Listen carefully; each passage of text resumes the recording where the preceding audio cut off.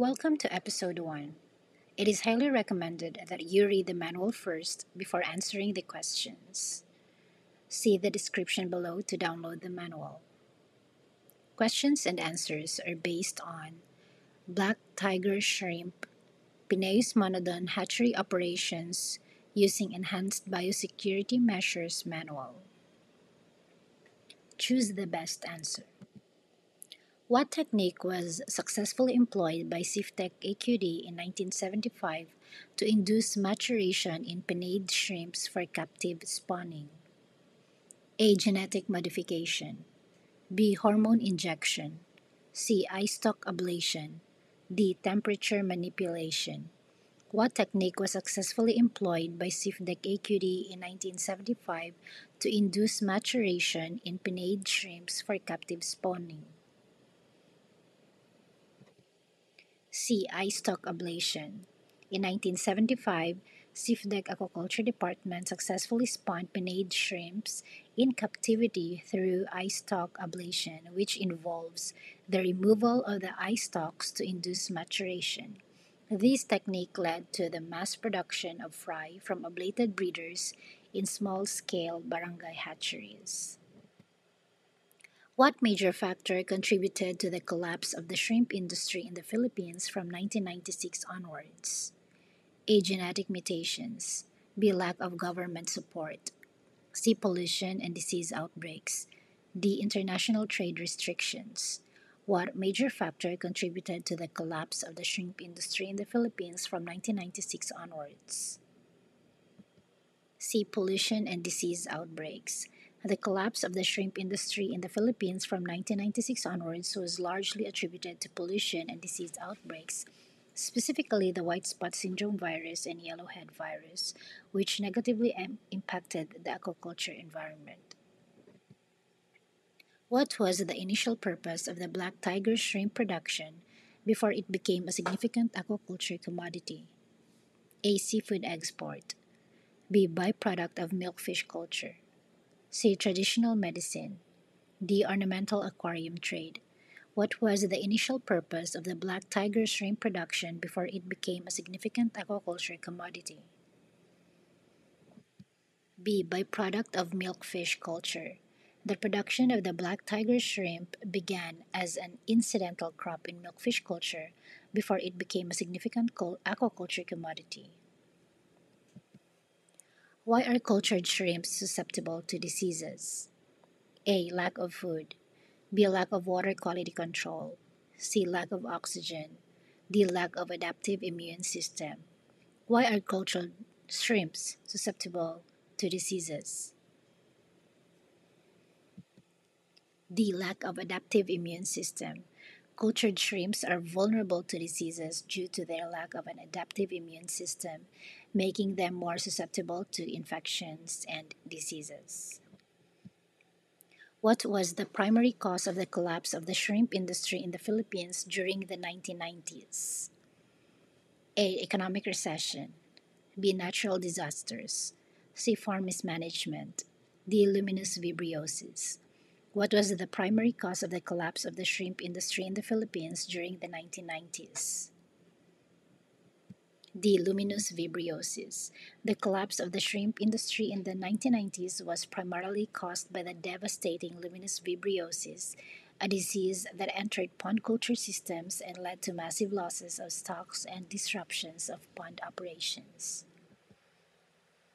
What impact did over-intensification of shrimp farming have on the industry in the Philippines? A. Decreased demand for shrimps. B. Increased profitability. C. Negative environmental consequences. D. Enhanced disease resistance. What impact did over-intensification of shrimp farming have on the industry in the Philippines? C. Negative environmental consequences. Over-intensification of shrimp farming led to negative environmental consequences, including pollution and disease outbreaks, which ultimately contributed to the collapse of the industry. Why should a shrimp hatchery be located far from mouths of rivers or streams? A. To avoid flooding. B. To prevent pollution. C. To ensure easy access. D. To reduce noise pollution. Why should a shrimp hatchery be located far from mouths of rivers and streams? B. To prevent pollution. The site for a shrimp hatchery should be far from mouths of rivers or streams to prevent abrupt changes in salinity and to avoid pollution that could affect water quality.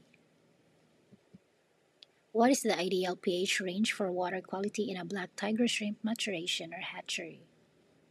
A. 6.5 to 7. B. 7.8 to 8.2. C. 8.5 to 9. D. 9.2 to 9.5. What is the ideal pH range for water quality in a black tiger shrimp maturation or hatchery? B. 7.8 to 8.2. What is the acceptable range of dissolved oxygen for black tiger shrimp maturation or hatchery? A. Lesser than 1 ppm. B. Greater than 4 parts per million. C.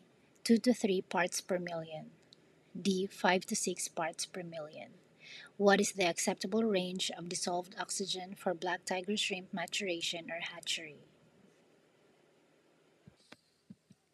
B. Greater than 4 parts per million. What is the maximum allowable concentration of nitrate in the water for black tiger shrimp maturation or hatchery? A. Lesser than 1 part per million. B. Lesser than 5 parts per million. C. Lesser than 10 parts per million. D. Lesser than 15 parts per million. What is the maximum allowable concentration of nitrate in the water for black tiger shrimp maturation or hatchery? C. 10 parts per million. Why is it recommended to have a hatchery near the source of spawners or broodstock? A. To increase transport cost. B. To enhance stress on broodstock. C. To reduce stress on broodstock and minimize transport cost. D. To save on electricity consumption. Why is it recommended to have a hatchery near the source of spawners or broodstock? C. To reduce stress on broodstock and minimize transport cost. Placing the hatchery near the source of spawners or broodstock helps reduce stress on the animals during transportation and also minimizes transport costs. What is a crucial factor for a hatchery's accessibility to ensure a smooth operation? A. Proximity to major cities. B. Availability of advanced technology. C. Nearness to tourist attractions. D. Close proximity to roads for transportation. What is a crucial factor for a hatchery's accessibility to ensure a smooth operation? D. Close proximity to roads for transportation. The hatchery should be located near roads for easy transport of feeds, materials, equipment, and for a convenient access by buyers or grow-out farms. What makes the black tiger shrimp a commercially important species? A. Small size. B. Low demand. C. High market prices and strong demand. D. Abundant distribution. What makes the black tiger shrimp a commercially important species? C. High market prices and strong demand. The black tiger shrimp is commercially important due to its high market prices and strong demand in both national and international markets. In which types of waters are the fry, juveniles, and adolescents of Penaeus monodon commonly found? A. Deep ocean waters. B. Freshwater lakes. C. Mangrove estuaries and shore areas. D. Near the river mouths. In which types of waters are the fry, juveniles, and adolescents of Penaeus monodon commonly found? C. Mangrove estuaries and shore areas. Fry, juveniles, and adolescents of Penaeus monodon are commonly found in mangrove estuaries and shore areas. What is a distinguishing feature of the protozoa stage in comparison to the nauplius stage? A. Larger size. B. Horizontal movement. C. Elongated body and vertical diagonal swimming. D. Presence of stalked eyes. What is a distinguishing feature of the protozoa stage in comparison to the nauplius stage?